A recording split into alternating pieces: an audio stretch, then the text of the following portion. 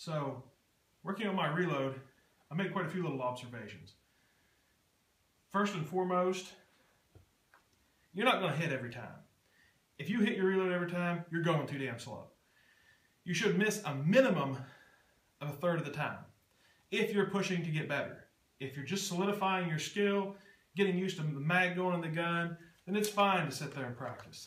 The other thing is, I don't like bouncing all my mags off the ground, so I usually try to get something for them to land on.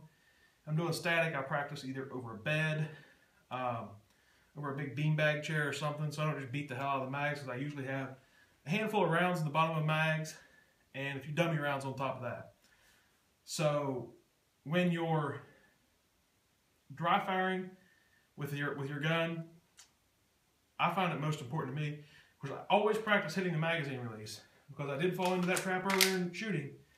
Practice and not get the gun enough, turn quite enough, and be standing there in a match with a magazine here, looking and wondering why your other magazine hasn't come out. So always practice a few of them, beginning and end, with a mag in the gun to come out. But you should be speeding up, working better speed, missing a few of them here and there, working on getting back on the target, your presentation, making sure your grip's solid going back in. And then next, making sure we work more than our first mag. That was an early mistake I made shooting. Just work the first mag over and over and over. And then the second and third and fourth mag is totally screwed up. I've also been reviewing newer gear, newer techniques out there. I noticed that Ben, mainly just Ben, and a few other shooters that are getting pretty good and fairly well known, I've started wearing their magazines out. Ben's always done that. From the time that I saw him on a range, he didn't come up like most shooters, didn't know the right way, I guess. When I say the right way, I have to harass him a little bit, but the thing about the magazine where it is for me is if I turn that magazine so it's facing outward, I'm going to bring my hand down here. That seems to work great for him and for a few others. For me, just that twist of my wrist stretches my shoulder more. So being able to reach like this allows me a lot better motion around, not to mention years of training, practice, etc., of not having the gear to be able to go the other way. Now, if I was up here, up in front with my mags more, I don't have a doubt that I would be shooting just exactly the way Ben does. But reaching the way I am, with my size, meaning my spare tire around the middle, and the flexibility of my shoulders, it doesn't really work for me.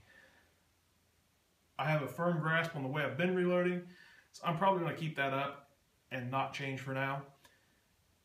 But making sure that mag is in, it's seated good every time, indexing your hands, and rolling that grip right back out to where it was.